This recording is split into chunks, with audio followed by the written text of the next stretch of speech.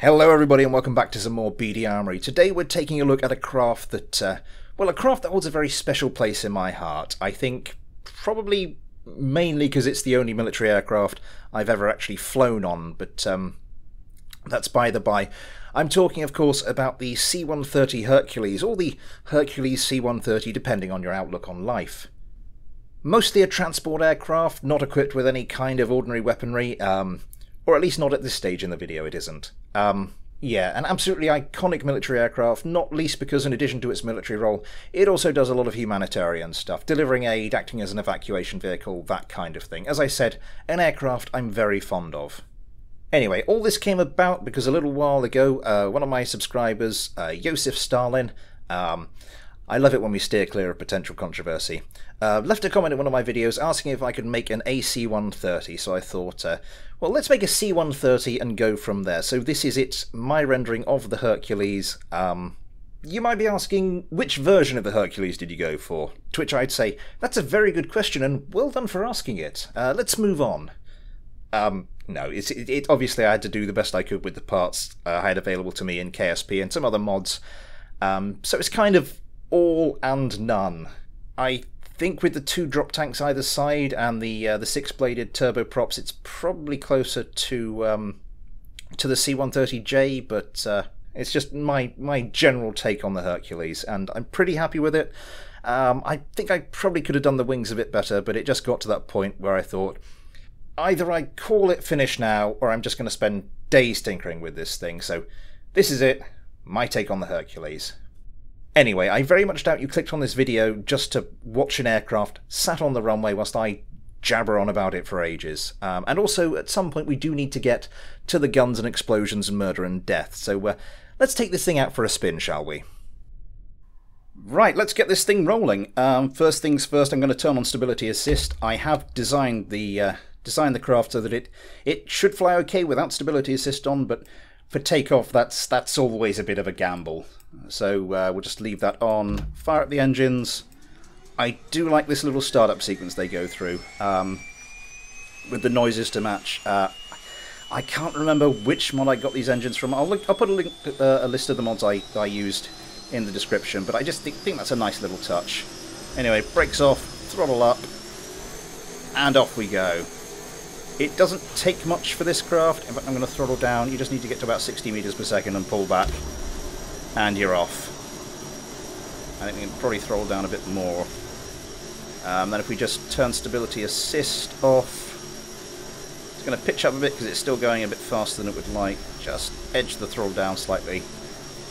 Lovely stuff. Yeah.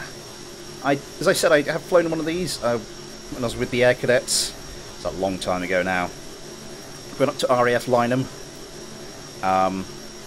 Every RAF base I've been to has since closed, which it's difficult not to take personally, you know. But no, we went up on a Hercules. They didn't do the thing they sometimes do with cadets, which is strap them all into the seats in the cargo bay and then just fly around with the cargo ramp open. Let's just start turning. But no, they were doing sort of touch and goes or bump and burns on the runway at RAF Lynham, and they're taking the cadets up two at a time to stand on the flight deck whilst they did that, whilst they hold on to something sturdy and non-valuable. But yeah, I was one of the last to go up, and I'm getting a bit twitchy because I know what my luck's like. I was just thinking, it'll get to my turn and I'll go, sorry, we've run out of time. Better luck next time. But no, I was the last one up, and I went up with the commanding officer of my Air Cadet Squadron, and as I was with the CO, we were up there for about, I think it was a little over an hour, whereas everyone else had just got 15 minutes. So we got to stand on the flight deck, as I said, holding onto something not too delicate, as the Hercules just did touch and goes on the runway at Lynham. Even got to hand the co-pilot a cup of tea, which was nice. Let's kill the throttle. I'll do a touch and go myself. We'll just come around here and land and take off again on this little stretch there.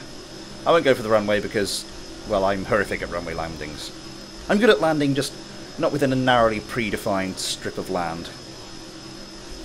You know, Don't hem me in with your rules and your stretches of tarmac. I'll land where I want. But it was a really, it was a kind of clear night, and you could see the lights of Swindon and Chippenham and all the glamorous places. And you could see, I think you could see like Bath and Bristol in the distance. So that was nice. The other reason I'm kind of very fond of the Hercules is at university I had to, there's a group of us had to sort of do an outline design of like a lighter 2-engine version of the Hercules. So yeah, it's still fond memories and a fond place in my heart. This aircraft. How are we doing?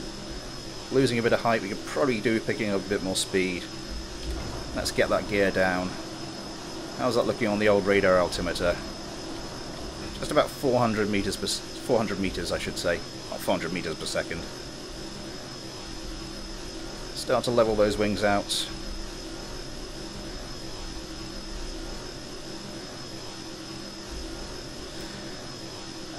Speed's looking okay. Ground coming up to meet us steadily. So we can just start to flare in a second. And that'll all be good. Where's our shadow? There's our shadow, right beneath us. Where it normally is. Start to flare. Not too much. And then just throttle up. Get to about 60, pull back. And we're off again. So yeah, good stuff. Anyway, the request wasn't to build a C-130, the request was to build an AC-130. So let's go strap some guns onto this thing. So this is it, my attempt at an AC-130. Now, when Josef sent me the request, he did specifically ask for the variant with the 2 Vulcan guns at the front and the 105 cannon at the back, which would make it either a 130E or an early 130H, either the Pavegis or the Spectre. Although, let's be honest, you've just strapped some guns to the side of a Hercules. Anyway, both those variants have a 40mm Bofors gun roughly here. I couldn't find a suitable 40mm Bofors, so I've just stuck a 30mm chain gun there because it looks kind of right, and we'll gloss over that from here on in. Anyway, I had a hell of a time trying to get this to fly properly because, again, I wanted to make it so that it could fly without stability assist on, and that means you kind of need to get it balanced laterally. And having all these guns over one side adds quite a lot of weight, and it needs balancing, and so all the ammunition is on this side of the aircraft, as well as quite a few clipped-in fuel tanks just to try and balance the damn thing. But I've got it working now, and we're going to go take it up and test its guns out. And we're not doing it alone. We need a willing victim. So I have just put down one of my very early tanks over here, and that's just going to sit there and take a beating. So I'll get this in the air, and I will see you again in a second. So here we go then. Once the AC-130 approaches its target or draws level with it, what it normally does, I'll switch the guard mode on now, is it goes into a banked turn. I'll need to apply some more power just to keep us upright. I'll just put on a notch of roll trim just to keep us from banking too far, and it just circles the target or the target zone. You can see craft opening up with its 30mm cannon. Oh, there go the Vulcans. And it's lost its turret already. Yeah, so it just does this. I haven't quite got the the turn right, so we're way off by this point. But yeah, in the hands of qualified professionals, this is quite impressive. With me, not so much. Anyway, that's the gist of what the AC-130 does. So I want to set up a slightly more complex scenario, but before we do that, there's just one thing I want to try.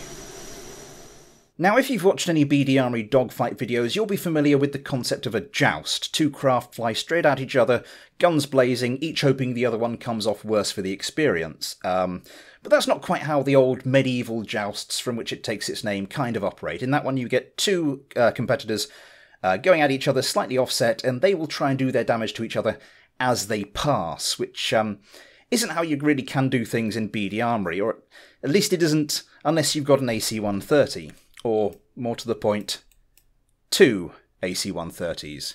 Yeah, I've lined 2 of these up, kind of facing each other but offset by about 200 to 300 meters. I'm going to put guard mode on, set the autopilot going, and see what happens. I had a hell of a time trying to get this to work because the BD Armory autopilot doesn't like these engines. It just will not throttle up with them, so I've had to do something of an ugly hack just to get this to work. Just keep an eye on this throttle gauge when I set the autopilot going. It's not pretty, but it works. Anyway, let's get these engines going. Guard mode. Yeah, so now I just press the autopilot and we see what happens. Here goes. Yeah, as I said, not pretty, but it works. And it's a good thing these can take off at low speeds, because otherwise I'd have to set them going about 10 miles apart. But anyway, as they get up to about 70 meters per second, they should pull back. Yep, get off the ground, select their weapons, and there we go. Oh, that was glorious. I mean, that was really, really stupid, but I'm so glad I did that. I could probably quite happily do that over and over again until the end of the video, but I think we should move on to our next scenario. Did the other craft suffer any damage? Not really. Anyway, moving on. So we are under attack. A strike force of 3 tanks threatens to destroy the KSC, and our defences are only 2 tanks. But we have an ace up our sleeve. We have the AC-130, who is going to rain death from above and hopefully turn things around for our forces. I'm going to get all this going, and I will see you again in a second. So battle has already commenced, and we are here, very nearly arriving at the danger zone. Question is, will we be able to get there in time before our tanks succumb to overwhelming numbers? Well, not that overwhelming if I'm perfectly honest, but you know what I mean. The KSC taking something of a pounding there, and yeah, you bastard. Yeah, I think we need to kill these guys and quick. Let's set our guard mode on. Well, I don't think we're anywhere near close enough to start laying down some fire, but closest one is 3.3 kilometers away. These tanks, yeah, just edging closer towards each other. Guns blazing.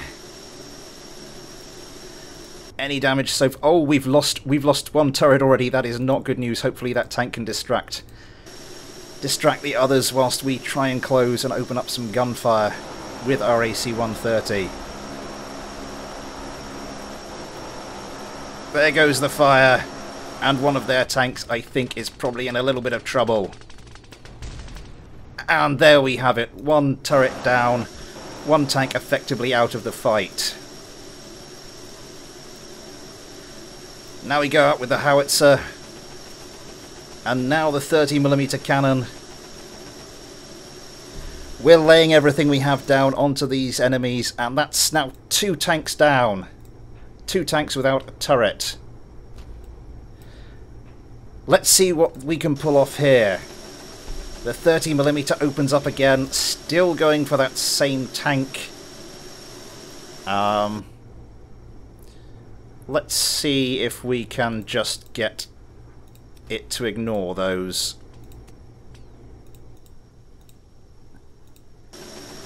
So just 1 target left. There we go. Gunfire rains in. It can't be too long before he succumbs now. How are my actual tanks doing? Still doing quite well. There's a pause. And that is the last tank out. We have 1 tank remaining. All our opponents have been neutralised. And we are victorious. So as our AC-130 finishes off the attackers, that will be all for today. I hope you've enjoyed it, everybody. So, thanks for watching. Take care. And I'll see you next time.